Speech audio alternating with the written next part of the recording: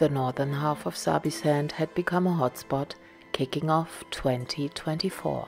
Especially the movements of rival coalitions led to confrontation which came to no surprise. The two Blackdam males who seem to have taken over the lionesses from the Ndzengha pride surprisingly left their territory by the end of December and moved to the west. We only can speculate what triggered them to leave, but the most likely explanation are the four Kambula males who had challenged them for territory over the last couple of weeks. However, their visit to Ndzengha didn't last very long. Mid-January, they were seen on a kill with the Kambula males, who most likely relieved them of their prize. This all took place in Plainscamp territory, who were not happy at all about the uninvited guests.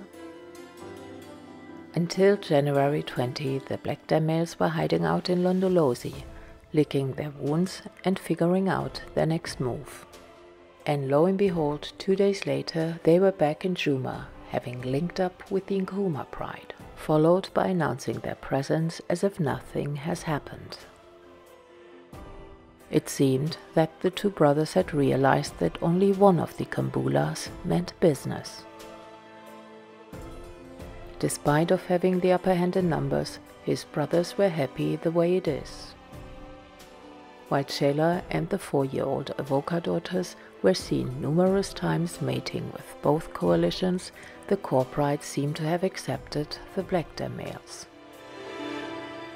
And up until recently, the two brothers looked quite content. On February 1st, they followed the Ndzengha pride into Mala Mala, and that's when the two males ended up in a fight. According to ranger reports, they allegedly clashed with the Ndzengha, and the older brother, who got beaten up quite badly, ended up in Djuma. He was seen yesterday on Wild Earth with bite marks and deep scratches on his body, and he carried a bad limp. The other brother was licking his wounds south of Djuma, and his injuries are not known to the full extent. This morning reports came out that both of the males were on Hoffman's, so at least it would be a good thing if they indeed had reunited during the night. The big question mark right now is what will become of them. First and foremost, will they fully recover? And secondly, since the fight took place on enemy's turf, will they stay in the north or will they leave? The Kambulas can be ruled out as being involved in this fight. This picture was taken yesterday on Londolozi. There were no signs of injuries and no sign of their brother, who was the one who was being highly motivated to mate with the Ndzengha and did so in the last couple of weeks. So far, the other three males are hesitant to take a more aggressive approach, but this may change when they sense vulnerability in the Blackdam Brotherhood. Not to forget this male who was entering numerous times from the north. It's the Kruger male who took over the Mbali pride, but right now his intentions are not clear yet. All the while, the 4 young Ndzengha males and their father have left Sabi Sand and moved deep into Kruger. Last updates showed them far in the south, near Skukuza, which is the core territory of the Ndzengha males. The Talamati breakaway pride is still hanging in there. The subadults who were looking in bad condition at the beginning of this year enjoyed a number of good meals. However, they are still in danger when they come across other lions. Mid-January, the female subadult had a wound on her back. And 2 weeks later, the young male had been mauled to a point that left a deep puncture wound near his spine. Luckily, these injuries were not life-threatening, and thanks to a number of kills, the overall condition has improved significantly. At the end of the month, the pride moved into the western sector, and hopefully there they can stay out of harm's way. On a positive note, rangers did something they rarely do. They named the Selati daughter who took the subadults under her wing Tyeleli, which means resilient. She lost her mother, her sister, the pride male, and 3 of the cubs, all in a matter of 7 months. And whether she's the mother or aunt of the 2 remaining subadults, it doesn't matter. She adopted them. In the latter part of October, she herself suffered a life-threatening situation when she got caught in a snare. She bounced back despite all the heavy losses she had to endure, and rightfully so. She had been given a proper name, and in addition to that, it makes her the new Talamati queen.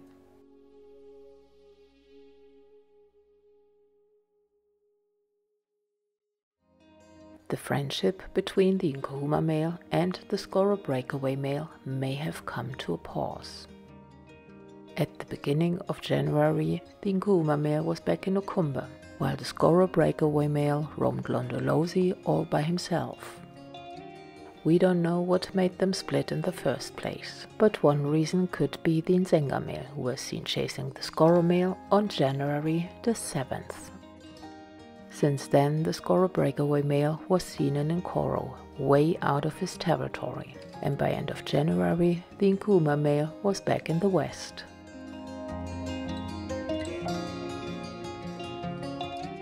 In the meantime, the Tsalala lioness, who had mated at least with the Skoro male on multiple occasions, had been also trailed by the plains camp males, who come to Londolozi from time to stake their claim in the north.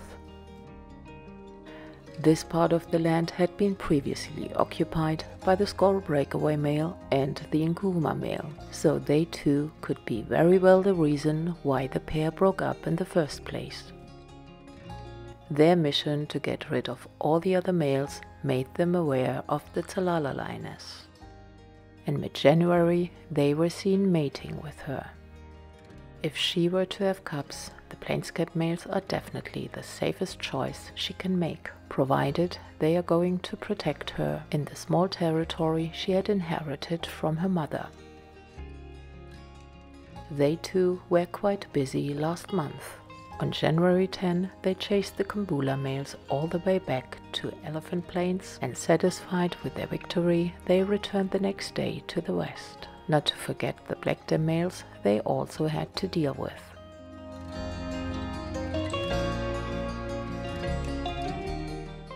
They carry a lot of responsibility for the 10 cubs of the Mangeni pride as well as the Shimuwe pride, who have been thriving under their protection. The only concerning thing is that the older Shimuwe lioness, who had lost her cub by the end of November, doesn't seem to be ready to mate. And furthermore, she suffered an injury while hunting on her right flank. However, if she keeps her wound clean, there shouldn't be a reason to prevent her from full recovery. One of the Ottawa lionesses also suffered a hunting accident, but according to rangers, she moves without handicap. The 2 girls are thriving and their future looks bright. From time to time, they get a visit from their father, who also noticed that his daughters are approaching adulthood fast. The same can be said for the subadults of the Nkuhuma lioness Ridgenose. Despite being 9 months younger than the Ottawas, they look impressive for their age, which is a testament to their mother's dedication and care. In the next couple of months, she might go back into estrus, and if she were to have a new litter, she may count on the support of her daughter, not raising another litter as a single mum.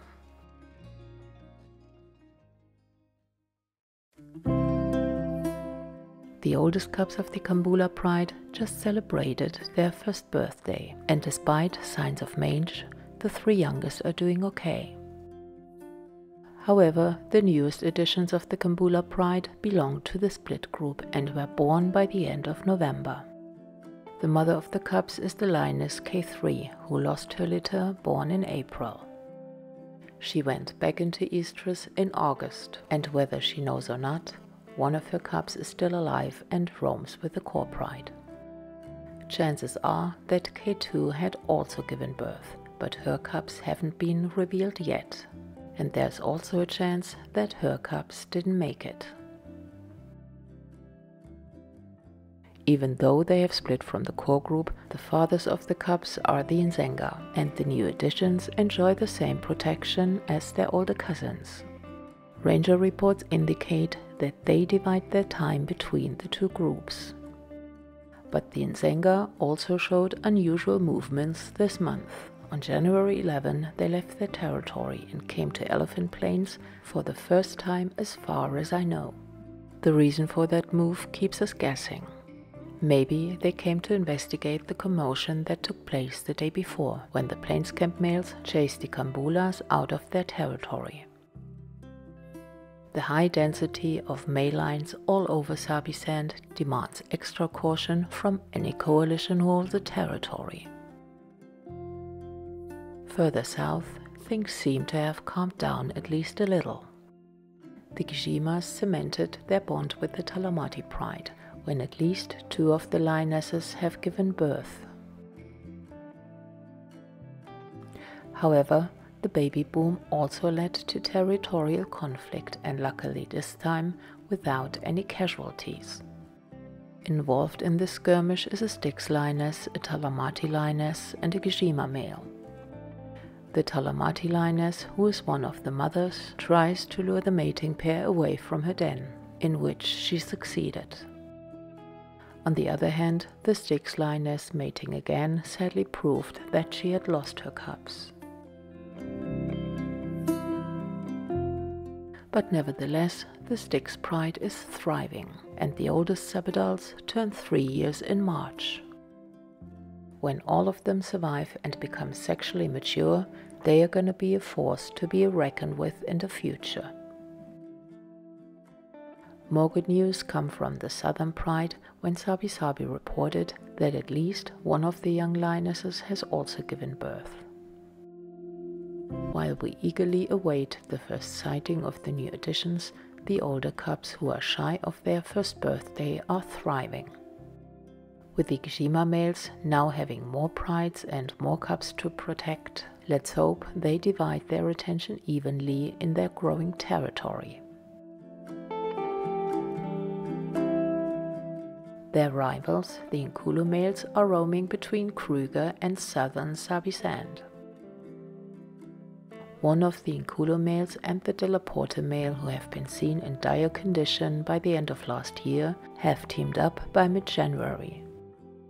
However, they parted ways again, and this picture of the Delaporte male had been taken around 2 weeks ago. From the looks of it, his condition had slightly improved, although he had lost a lot of mane, which is often a sign of stress. There are no recent pictures of the youngest Nkulu male since he parted ways with dreadlocks, so let's hope he is doing okay. The other 2 males, who also gave reason for concern, looked better compared to the last update, which also goes to show the resilience of these magnificent animals. The same can be said for the southern Avoca male, who doesn't give up either. Fresh battle scars on his face is a testament to his resilience and determination to survive the harsh reality of an aging nomadic male. As far as the Sand River Pride goes, there are no recent updates of them. But if the mating bears fruit, we should see a new generation of Nkulu cubs soon.